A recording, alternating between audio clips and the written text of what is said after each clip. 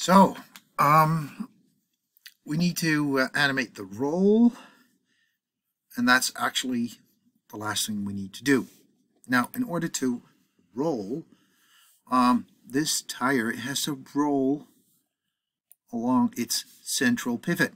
So I can't do it with this one because that's on one side of the tire. I got the stretch and the roll, and let's see what we're going to do now.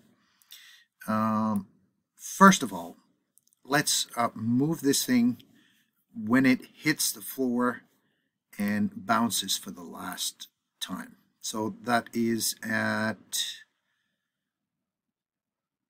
34. It's still squashed, but that's all right. This is the point where it actually starts, so that's a good point. It's rolling over the z-axis. So let's give it a keyframe here, and let's roll it along until it gets to, I don't know, let's see, 3 seconds. Yeah, roughly. Let's round it off to 1,000. All right, and we'll give this a keyframe 2. Now, of course, we need to roll it as well. So roll it around. So I'm going back to 34, and I'm going to hit the keyframe button next to the P because I know this is the pitch. Roll, and at the end of it, it needs to roll around a couple of times. Now, let's see. It doesn't roll like this. It rolls reverse. So it has to be a minus. Now, simple trick. All these little holes here in Cinema with values in them are actually mini calculators. So let's do -5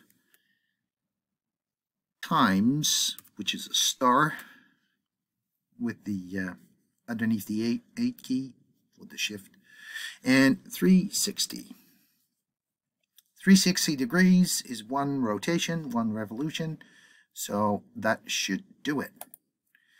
And it automatically calculates what it is, what it should be, and it's -1800. Now, let's see.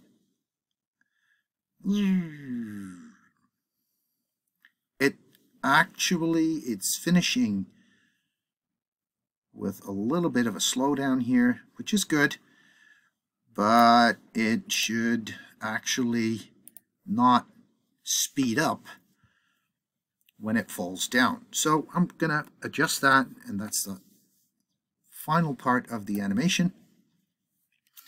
And we got the stretch and roll here, the position, and the rotation over the P.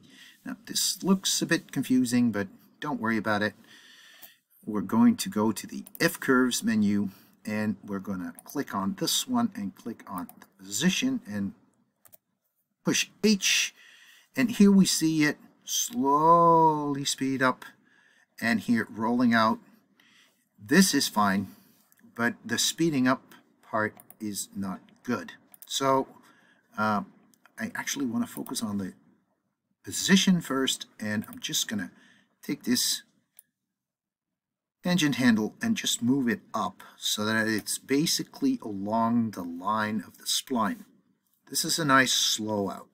Now remember this, I'm matching it up with the curve itself, because now I'm going to go to the rotation. I'm doing exactly the same, like this. Right. Now, let's see what we got. It's a short animation, 3 seconds long. Bounce, bounce, bounce.